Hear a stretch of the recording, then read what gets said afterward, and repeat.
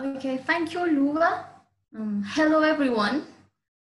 Do you know that some disease which impacting on public health can also pose problems to wildlife?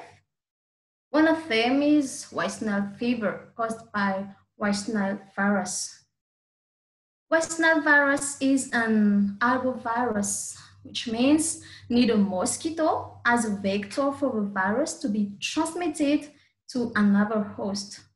West Nile virus is widely distributed and has wild birds as natural reservoir. For other countries, it was studied, but not for Madagascar case.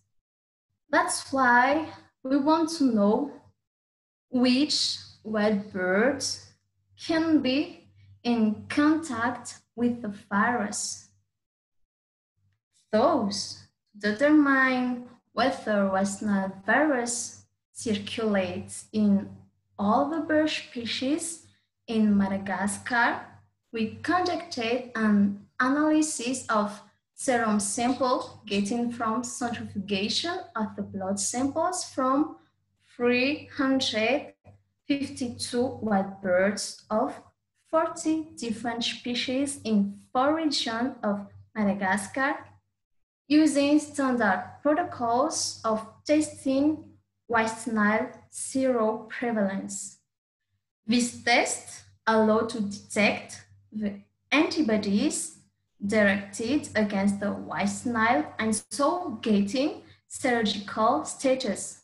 And that means seropositive if the bird has the antibody and seronegative if not.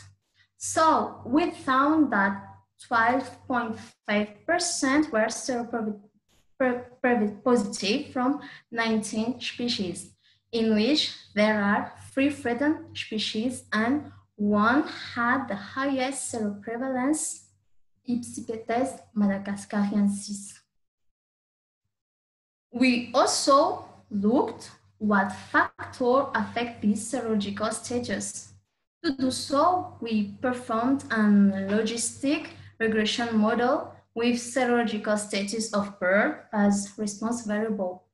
And the type of factor we're interested in were categorical variables, and we classified those explanatory variables according to their biological, ecological, and geographical traits. So the most significant factors were living far from the wetlands, belonging to Passeriformes taxonomic order, living in the Alochamangu region, and having African distribution.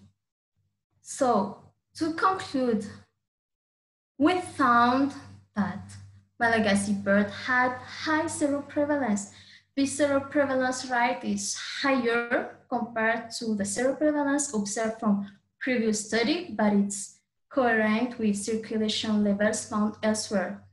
But further work is needed to investigate the clinical impact of YNV in wild birds, Madagascar, and identifying which wild bird species are more susceptible to YNV infection could allow the establishment of YNV monitoring program in wild birds in Madagascar to address conservation issues and use as an early warning tool. This could also have some important implication for the management of threatened bird population. That's all for my presentation. Thank you for listening, and I'm here for your question.